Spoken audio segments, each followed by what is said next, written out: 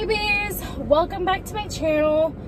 Oh my god, so I'm going to my mom's house today, but I thought in today's video, in celebration of me going to visit my mom, I thought I could share with you guys a really funny slash embarrassing story time of the time that I tried to run away from my mom's house. And please don't do this if you're young. I did this when I was in middle school. It was not the brightest idea, nor was it ever my best idea. I really wasn't close to my mom for quite some time, and this was mainly in middle school, because when you're in middle school, all you want to do is go out, go with your friends, go hang out with them, and do whatever you please. And a lot of the times, as parents will be parents, they won't let you go out, they won't let you do things that you want to do, especially when you're in middle school. You know, I had my little rebellious stage at a really young age. I think it's because I got my period at a young age, and so I just like matured a lot faster than the people around you. For TMI, but I got my period in elementary school, and I think it was like in the 4th or 5th grade. So I got my period pretty young, and so I feel like todo señora y toda, right? But I think that's why I gave my parents such a hard time in middle school, because a lot of the times kids give their parents a hard time in high school, pero como yo digo otra vez, I did this in middle school. So I had a boyfriend in middle school who was not the best boyfriend. He was a little bit older than me, and you know, I just was completely obsessed with this guy. I'm not gonna get into too much details about him because I could honestly really care less, and it's honestly a time that I'm not proud of, but it did happen. But like, I like to look back at these moments as a learning lesson for me, because I was such an idiot, like bien pendeja, like que me creía de verdad. And as if I now, you know, as an adult, if I had a kid and my kid would do this to me, I probably would react almost the exact same way my mom did, but probably worse, because my mom had a lot of patience with me. And honestly, if I was her, I would have been like, what are you doing? Like, who do you think you are? First of all, I probably wouldn't even let my kid go out to begin with, because people nowadays are really crazy. And I don't know, back then it was a little different, but today I feel like it's super, like, you can't let your kids go to the liquor store to go get a piece of candy nowadays, because, you know, just that little walk can, like, someone can just pick them up and like take them. So that's why, like, I don't know, but this boyfriend was super bad. And you know, I was bad myself. I would ditch school with him, and I would like do so many bad things, and it got into the point where I just wanted to be with him 24/7. I would go to his house, I would go hang out with him, I would go talk to his mom, go hang out with his mom. I would do so many things, you know, and I would just spend a lot of time at his house. But my mom thought I was at my best friend's Maria's house. If you guys don't know who Maria is, I actually have a video with her. It's my best friend Q&A or something like that. Hold on, let me try not to get a video of the street or whatever. Anyways, so I have a video up with her. I'll leave that in the description box down below. But anyways, so a lot of the time I would just tell her that I'll be hanging out with her or whatever, and obviously she would believe me, and you know, that was that. Because like, it's true, I would hang out with my best friend a lot, but I felt bad as well, because a lot of the time I would say I was lying and I would be with her, so that kind of gave her a bad rap. And you know, my mom didn't really trust me afterwards. Anyway, we're getting ahead of ourselves. So moving forward,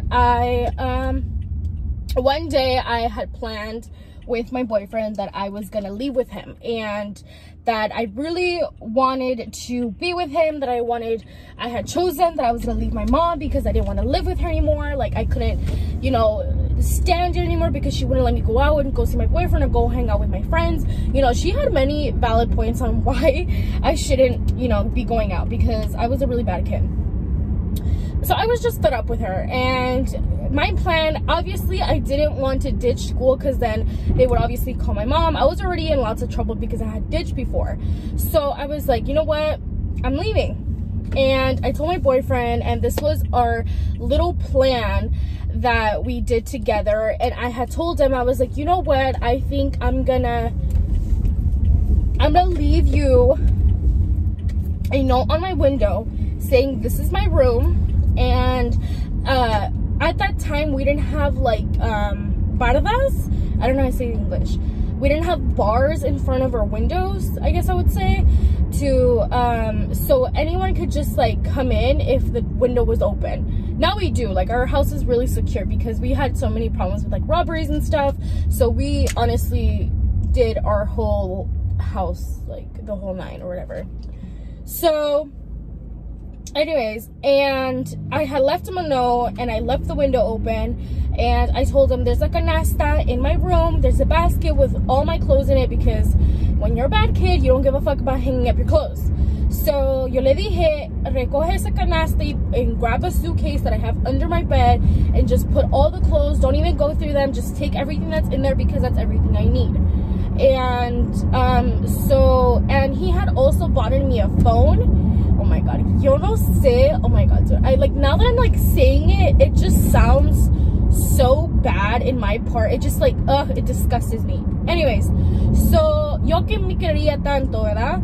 I'm like texting him and he's at my house or whatever, and I'm like, okay, you know, obviously I'm not gonna go home after school, I'm gonna go straight to his house. My mom doesn't know I have a phone. Because my mom at that time, I didn't have a phone. Like I said, he gave me the phone, and obviously I wasn't gonna give my mom my cell phone number because I didn't want her to contact me in any sort of way. So that was that. And ya que llegó, like, now that the school had finished, I like went to his house, and you know, I was there for a cool minute. I was like talking to his mom or whatever, and you know, I basically left for not even a whole day, you guys, because I had a little card in my room where I had everyone's phone numbers written down. I'm sorry if the camera keeps shaking. I'm driving and they have really bumpy roads here, so I'm sorry if that's really to bother you guys. Sorry. Anyways, so I had a little card in my room where I had everyone's phone numbers down on, because obviously I didn't have a phone, so I couldn't like register them or save them as my contacts. So I would have everyone's phone number down or whatever. And so my mom had went to my room because obviously she was concerned. It was already like 6 at that point. It was already getting really late, and you know, obviously I come home like around like 2 or 3, and I'll obviously be there before she gets home, and I wasn't there, and you know, she had no way of contacting me, so she started getting worried. And now that I think about it, this could have went left so many ways, because as a mom, as a parent, like, I'm not a parent, but if I was my mom, I think I would have called the cops.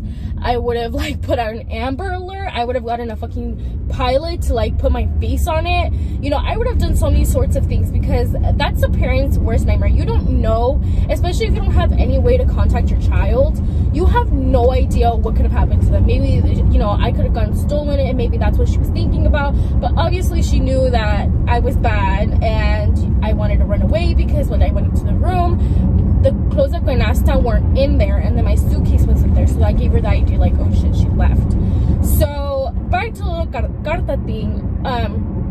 It had my best friend's phone number on it, Maria, and my mom ends up calling Maria, and she's on the phone with her for like about an hour, just talking to her, explaining to her that she really loves me, and that she wants me to come home, and that if she has any way of contacting me, to tell her that for me to come home, that she's gonna, you know, stop treating me bad or whatever. She never treated me bad any sort of way. This was just kind of her trying to manipulate me to come back home and make me feel bad that I left. Obviously it worked, because my best friend ended up calling me, and she was like, you know what, Maria, she was like, you know what, Bridget, I think you should go home, like, your mom's really sad, and you know, just go talk to her, let her know why you left and all this other stuff. You know, you shouldn't, you know, she was a really good friend, And I'm happy because any other friend would have been like, fuck that, like, just stay with your man, you don't need to go home. That's a real friend right there, for her to be like, go home and go talk to your mom, you know, don't run away with some guy and some shit, right?